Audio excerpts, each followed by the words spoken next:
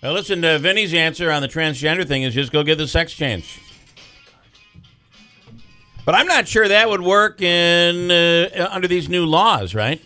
It is what your original birth certificate says for these transgenders or sex change people. It's what your original birth certificate says. And some states, the part of the problem is that some of these states will not reissue a birth certificate. So once you have a birth certificate, say you went forward with a sex change, some states will not reissue a birth certificate. But should they, if you were born of one sex, should they reissue a birth certificate? If you had the sex change, you're now a... But when you were born... Well, the problem is, no, look, you have to... I'm not coming up with a solution on this problem. This is a...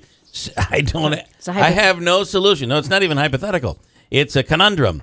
So what they're saying is... if you want to go into if you are identify as a female and you want to go into the ladies' room, well, get the sex change, and it's by your birth certificate. Get your birth certificate changed. So that's what the state is telling these people. But when they go to some of these states to get if they won't issue it, so they're offering that up as a solution when it's not a solution. This is crazy. I can't. It's. I don't know the answer. Do you know the answer? Do any of us know the answer where there's going to be no discomfort for anyone? Okay, so it's a huge conundrum. We've just solved the problem. Okay, Christine. You issue an addendum to the birth certificate that says there is a question. Somebody is questioning the birth at male sex later male on. Till 1985. Correct. Female post 85. Issue an addendum. Okay. That's number one, and then number two, everybody has a third bathroom, and it's the LGBT bathroom. I kind of would rather have a unisex because I'm not going to feel comfortable going into the LGBT bathroom. I don't care what bathroom. I don't care what bathroom I go into. I care what bathroom everybody else goes into. No, when my daughter is in a room. Yeah, right. Well, yeah. That's what I care about. Yeah. I can handle myself. But the transgender people, however, are not perverts. There is chances are the pervert sneaking into the bathroom is not dressed up as a lady. Right. He's dressed up with a camera going down his pant leg, and it's actually on his shoe. That's the real. Those I just are the want real my own perverts. bathroom everywhere I go. Here's Peter Franklin. That's why unisex is the way to go. Peter Franklin, Gabby Cabby. We had a great time with Peter last week from Fox Studios. Good morning, Peter Franklin. Good morning, good morning. Are they going to be selling conundrums in the restroom? Good point, yeah. Very good point. Maybe if more people wore conundrums, we wouldn't have the problem. That's a very good point. Peter, what did you think of last night? Big night for, of course, I know you're not a big Hillary fan, but a huge night for Donald Trump. Yeah, no, it was really terrific. The reason I'm really happy and kind of floating a little bit today, that I know that there's so many people that are angry about Trump winning, and that gives me pleasure. Yeah, you're even saying that they're upset. Yeah, you're talking about the conservative talk show host Mark Levin, who's really... I didn't think he'd even mention his name. I'd like to slap his face. Awesome.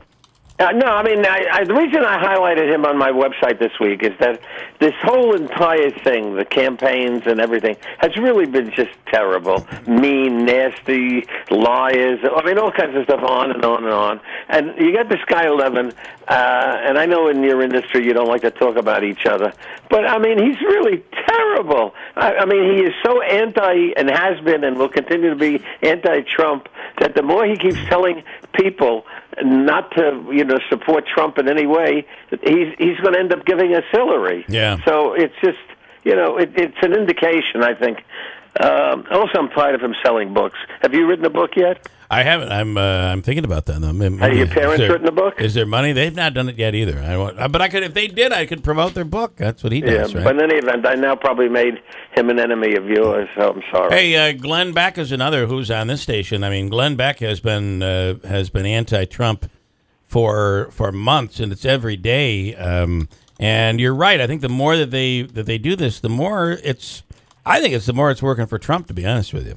Yeah, well, but he did win, and he did very well, and that's partly because he's been a very popular guy in New York City with all the jokes and the cracks about his hair and his wives, and he shoots off his mouth and everything. He still has been a very, very popular person. And up until the time he started running for president, you never heard anything bad about the guy. Yeah. Hey, you see that Sheldon Silver had somebody in that special election vote somebody has been. It was a Democrat that was elected, I think.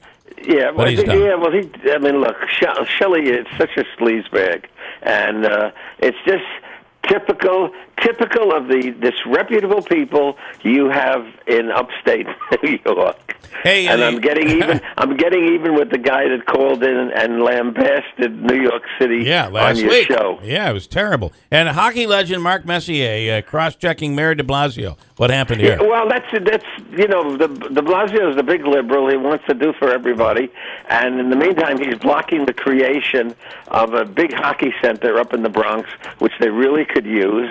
It really would be very nice.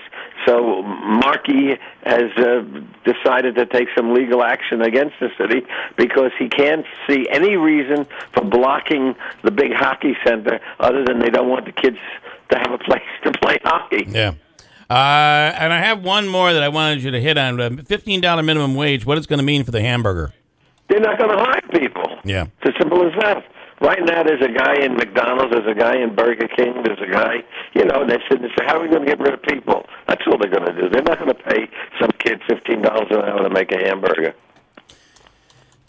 We're going to be paying, we're paying $15 for the hamburger. I mean, that's really going to be the where we're at, right? It's crazy. Yeah, well, but don't worry. Everything is going to be taken care of because we'll have a new president and everything will be wonderful. The best tour in New York City. Peter will take you to places that you never knew existed in New York. It's an awesome taxi tour with the one and only Peter Franklin. And all you got to do is go to his website, Gabby.com, for details. Peter, it was a pleasure being in studio with you last week. We appreciated it. Okie dokie. Have a great day. Okay, there he goes, Peter Franklin, the Gabby Cabby. All right, listen, we have a full forecast coming up, but don't look now. Some really, really nice weather is on the way. Sunny skies today and tomorrow. 65 today, 75 tomorrow. Complete forecast is coming up along with the news, top of the hour. It's time for that. Here we go. It's currently 36 degrees.